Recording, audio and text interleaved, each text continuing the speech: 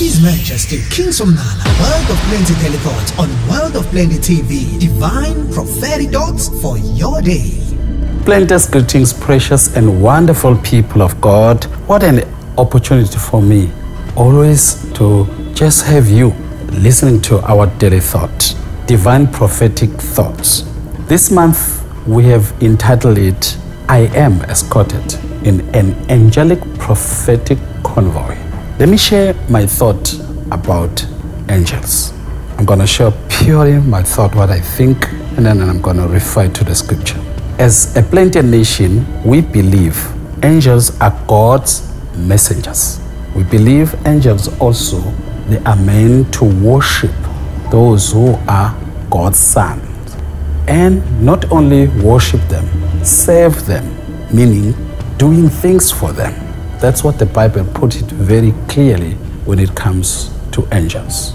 Let me just go direct to the scripture so that everyone will understand what I am saying.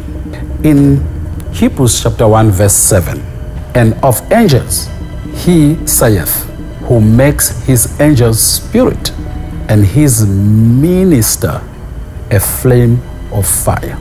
Well, the argument around a theologian will say there is a difference between spirits and angels, whatever a view may be.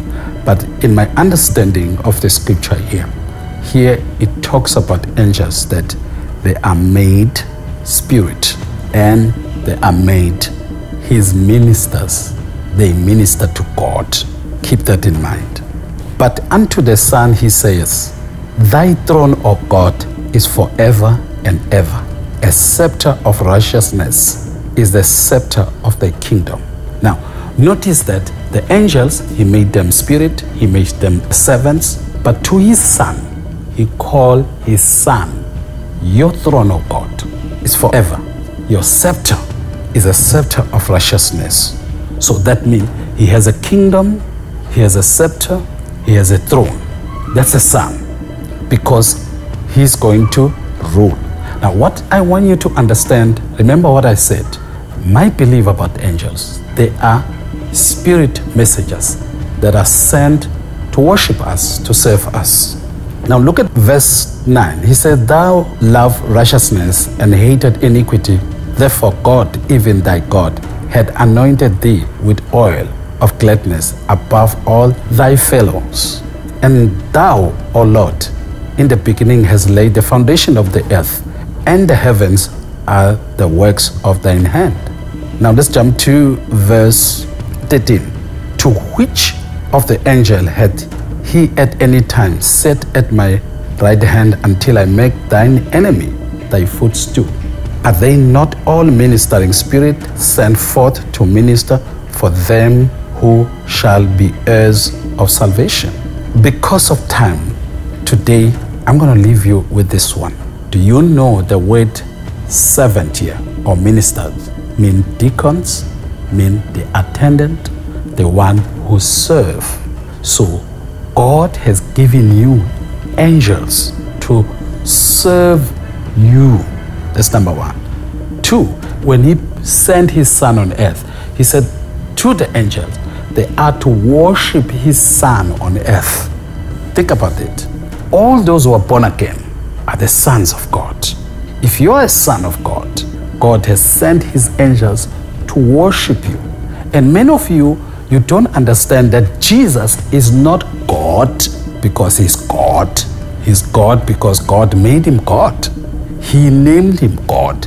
He called him. He made him son. He made the angel to worship him. And the Bible says he has made us kings. He has made us to be righteousness of God. He has made us to be God on earth. Through being born again, you are a son of God. Jesus was both man and God. He was a man because he was born by a man on earth. He was God because he was born by God by the Spirit. In fact, all the theologian agrees that Jesus Christ was born again after his death, and we got born again after his death. Other than that, in the law, no one seems to be born again spiritually. So what I want you to see today, angels were made to worship you, made to serve you.